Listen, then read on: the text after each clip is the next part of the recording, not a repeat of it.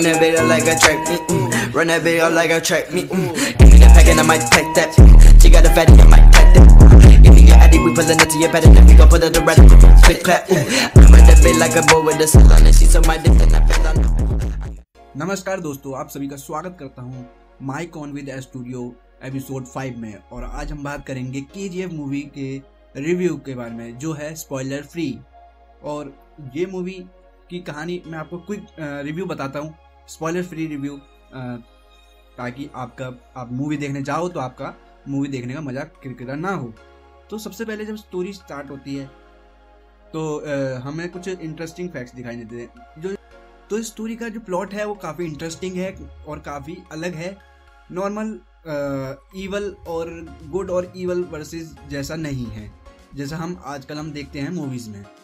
Hollywood या बॉलीवुड की हम कंपैरिजन करें तो विजुअल वाइज भी जो इसका विजुअल्स हैं इस मूवी में जो हैं वो हॉलीवुड टाइप हम कह सकते हैं कि हॉलीवुड को टक्कर देने वाले हैं। और हम स्टोरी की बात करें तो स्टोरी में सबसे अहम है मदर और सन का रिलेशनशिप। दोस्तों, आप सोच रहे हो कि मैंने स्पॉइलर दे दिया, ये स्पॉइलर नहीं है दोस्तों, ये आप जाओगे तो आपको पता चल जाएगा। पूरी जो स्टोरी है वैसे बेस्ड है मदर और सन के रिलेशनशिप पे, और ख़ास इसमें है टाइम पीरियड 80s के समय की है। 80s में कई टाइम पीरियड पे इसमें कुछ इसमें घटनाएं हुई हैं जो इसमें बहुत खूबसूरत तरीके से दिखाया गया है।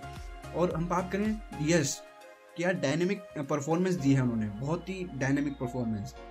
और जो फुल मूवी है वो पूरी सस्पेंस भरी है। आप अलग अलग टाइम दिखाते हैं कि इस टाइम पे ये हुआ, इस टाइम पे ये इवेंट हुआ, और हम जज नहीं कर सकते कि पूरा सस्पेंस से भरी होती है मूवी।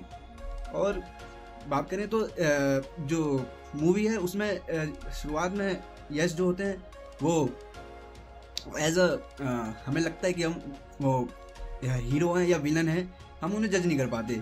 एंड में जाके भी हम जज नहीं कर पाते। तो जब आप मूवी देखोगे तो आप समझ जाओगे।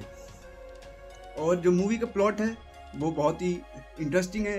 और जैसा कि पता है ये केजीएफ का चैप्टर 1 है, तो इसमें एक विलन तक की कहानी दिखाई गई है। और आगे ऐसी अलग अलग बहुत सारे इसमें विलन्स हैं, तो ऐसी अलग अलग चैप्टर्स में अलग अलग विलन्स के शायद एंड करेंगे। जो भी है, होप फॉर द बेस्ट। तो ये था छोटा सा रिव्यू मूवी के बारे में। मूवी में एक्ट्रेस जो है उन्होंने भी काफ़ी अच्छा रोल किया है। और सभी जो भी एक्टर्स हैं इसमें जिन्होंने इसमें अच्छा रोल किया है इस मूवी में। तो जो ये ओवरऑल मूवी है काफ़ी इंटेंस मूवी है, काफ़ी कह सकते हैं हम इसे काफ़ी डार्क मूवी कह सकते हैं। और एज अ गैंगस्टर मूवी है अगर मैं बताना चाहूँ आपको। और काफ़ी इंटरेस्टिंग स्टोरी है। तो मैं तो आपको सजेस्ट करूँगा कि आप एक बार ज़रूर देख के आएँ। बाकी आपको होप कि आपको ये मेरा रिव्यू पसंद आया होगा स्पॉइलर फ्री। मैंने बहुत माइनर सी डिटेल आपको बताई है। आप जब मूवी देखोगे तो आपको बहुत इंजॉय फील करोगे। जब आप इसे अगर हिंदी में देखना चाहते हैं हिंदी में देखिए, अगर आप तेलुगु लैंग्वेज या तमिल लैंग्वेज में देखना चाहते हैं तो तमिल लैंग्वेज में देखिए, जो आपको आपकी फेवरेट लैंग्वेज हो उसमें देखिए आपके नियर सिनेमा घरों में। चलिए, जब तक के लिए धन्यवाद दोस्तों, आपने हमारी वीडियो देखी।